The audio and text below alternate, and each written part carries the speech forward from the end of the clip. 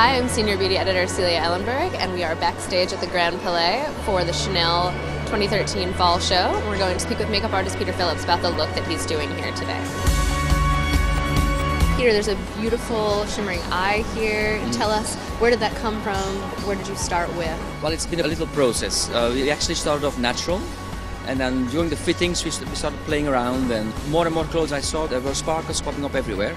And then I saw the set with the little twinkling lights, which represents all the cities, and I was okay. Let's play with that theme. I didn't really want to do a color statement.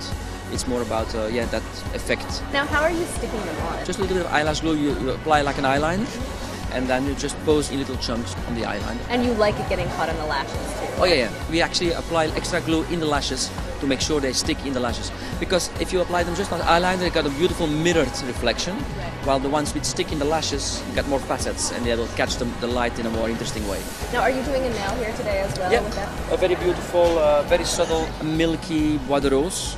It's called Elixir, coming out in autumn.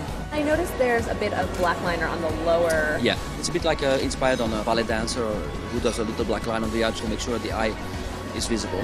Because, as I said, we started off natural, so it's a very natural base, very soft, beautiful semi-matte finished skin, with a little touch of very subtle pink blush, a little bit here, a little bit under the chin just to frame the face, and a soft pink semi-transparent shiny lip. It's a new product coming out in autumn. It's 6 shades coming out, and color coordinated. The blushes are lipsticks. Pretty, and they're creamy. Yeah? It's the cream texture that gives the luminosity, but there will be no sparkle, which is kind of nice. Yeah, it's more natural.